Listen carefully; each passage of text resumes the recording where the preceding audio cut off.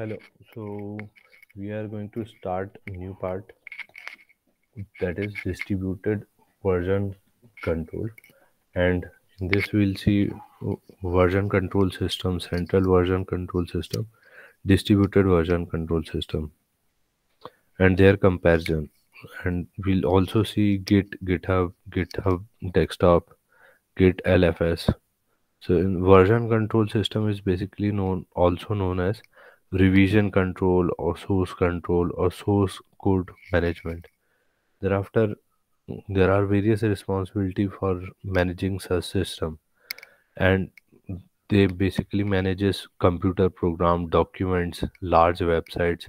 They also manages some collection of other kind of data and informations. Then version control systems are also the component of software configuration management. For example, various versions are there, new versions came up for different software. So these type of versioning are being controlled in the VCS. So it's an independent and standalone application basically. Means they are the independent framework and they do not have any dependency. So they are a standalone application. Then there are two type of version control system. First is central version control. So in this central version control, it's a single server that holds all the code base. The single server serves the client. Then client would access that server and check in and check out, means it push the code and pull out the code. And this CVC are also known as central version system, version control system, or something like that. And the example of these are CVC, Subversion, and Visual Source Safe. These are the three examples of centralized version control systems. What are the advantages? It is simple and to manage single server. What is disadvantage? Disadvantage is that it is single point failure. If one server fails, then whole code repository and the project may be affected. Then second type of version control system is distributed version control system. It is also known as distributed revision control, and it is basically used for storage of complete code base, and that includes full history of when the code is being pushed and when it is being pulled. So this contains complete history, and basically it mirrors the developer's computer. So whenever developer develops something on its computer and it keeps it in the repository, so the repository will be distributed for to the other developer as well. So basically it enables some of the features like automatic management of branching and merging. So what are the branches, new codes are being added, what are the older codes, so the merging would be done to the older code. Then it basically, this type of feature would actually helps to do better operation and faster management for pushing and pulling some code. It basically improves the ability to work offline. Means you could have offline code and you keep on working on the project. Thereafter, later you can push the code on internet to the other developers. Then it does not rely on single location. Means if some developer's code base has been deleted or corrupted, then the code base would be available with the other developer as well. So it does not depend on single point failure. So there are multiple replications of code available.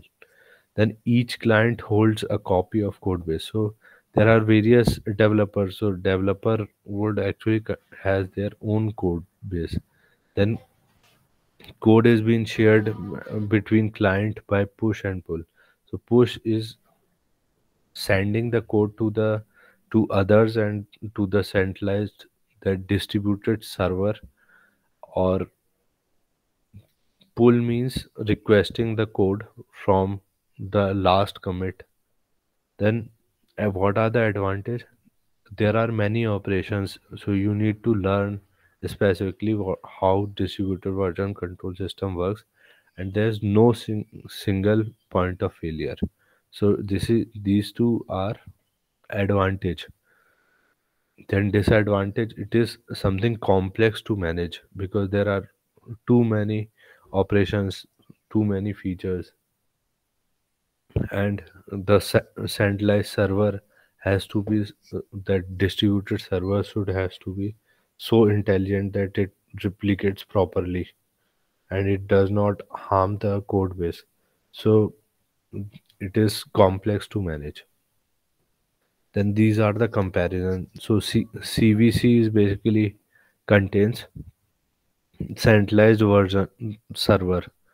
So centralized server has different version of the same code, which is been checked out or checked in by the computer A, computer B. So check out and check in is the terminology used in the CVC.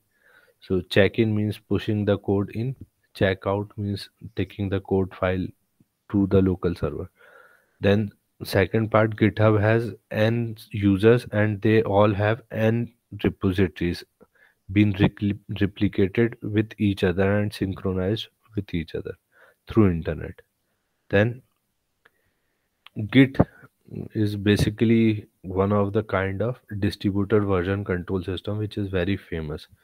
It basically tracks a source code file during the software development. So it coordinate among many programmers or developers working together in a project. So goal of all these things Git is to have speed development. Data integrity means the code should have some integrity. Then support of distributed system. So it is non-linear workflow means anyone can develop anywhere and push the code. Then it was been created by Linus Torvald in 2005, who is the same developer for Linux kernel. Then GitHub directory is one of the developers computer repository. So Git repository is available with every developer computer. So it is independent of network or central server. GitHub is basically a company. And this GitHub provides web hosting functionality for software development. GitHub helps in software development, version distributed version control, source code management. Then GitHub features are like bug tracking, continuous integration, change management. GitHub features are like feature request, task management, wikis. GitHub features are like branching, merging, fetching, commit some new files, push and pull, cloning are the of the existing repository are the feature of the GitHub. I hope that most of you had used this GitHub.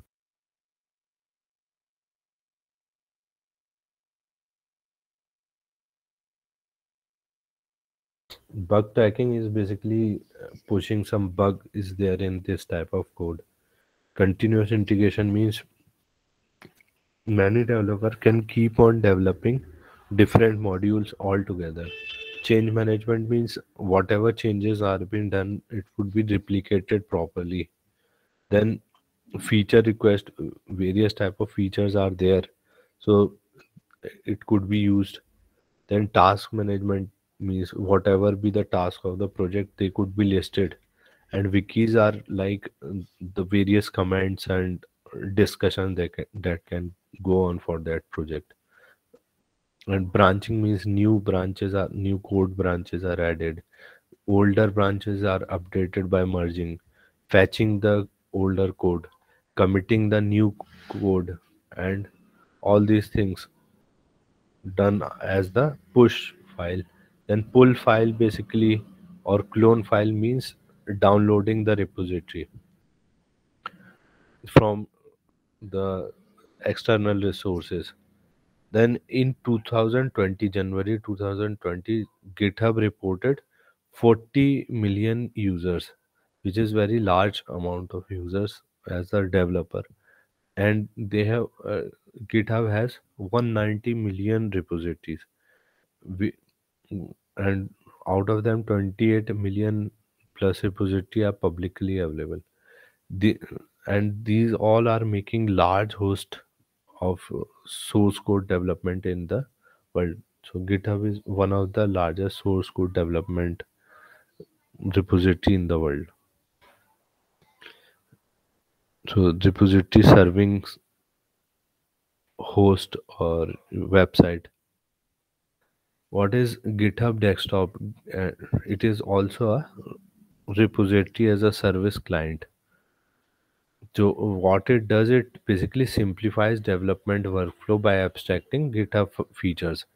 So whatever be the GitHub features, they are being added up as the desktop application, just like other desktop application that you run. So what are the features?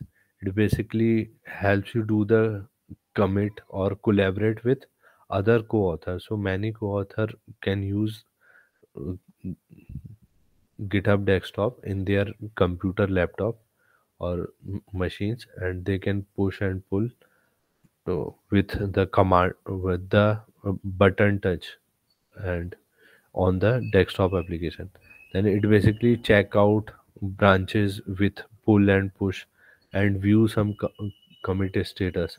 So it's very easy with that. Just button touch, and you can request some of the uh, recent commit code base.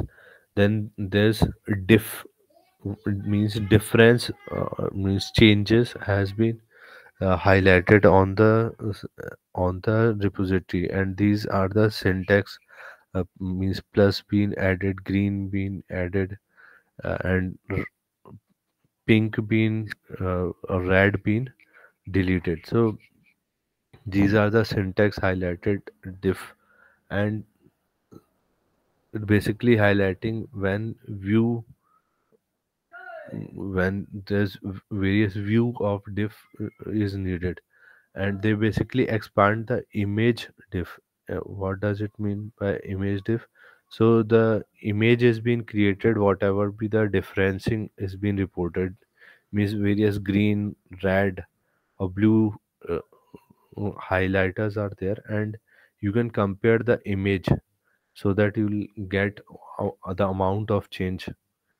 Then extensive editor and cell integrator, so you can include and add whatever kind of uh, editor that you want, and your choose your own favorite editor or shell command prompt. Then github is an GitHub Desktop is an open source community, and so you can go and collaborate and contribute the development of this GitHub Desktop if you wish. Then this is the image of GitHub Desktop. uh, Basically you can do fetching from the origin, then you can push and pull there, and there are various view, repository, branch.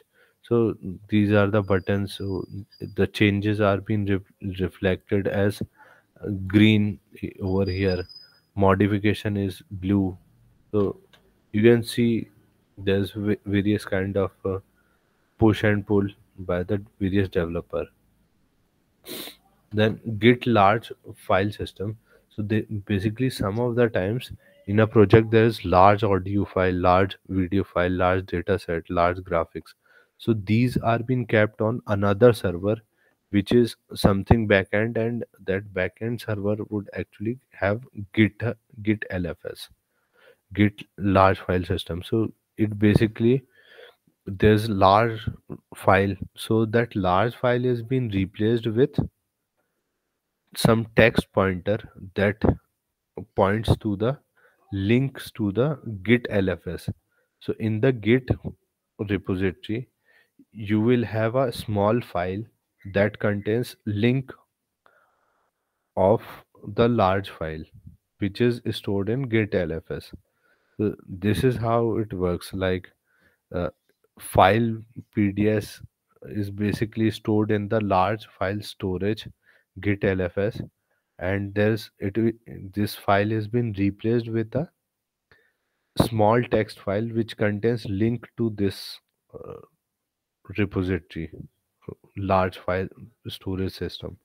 Then storing the file and content or on the remote server. So how you can do storage of file and remote at the remote server? So basically you can use github.com, GitHub Enterprise, Git LFS for installation, Git add file for this type of thing, Git commit you can use for, Git push you can use for origin master. So these are the features and these are the commands you can use for uh, adding a file and committing a file and pushing a file. Then next we'll see cloud security and privacy.